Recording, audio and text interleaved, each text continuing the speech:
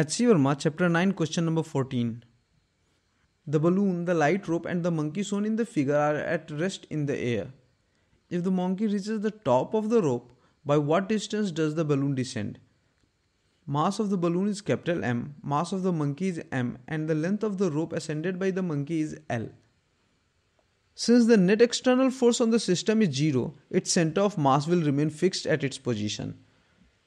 So, as the monkey moves up, to keep the center of mass fixed, the balloon will have to come down. Let the balloon descend by x and monkey ascend by y. Since the length of the rope that monkey ascends is L, x plus y must be equal to L. We know that if the center of mass of the system is at rest in a two-particle system, the product of the mass into displacement of both the particle is always equal. If you do not know this result or want to know how to arrive at this result in detail, you may watch the solution to question number 49 of this chapter. The link for the video is shown on the screen and is given in the descriptions below.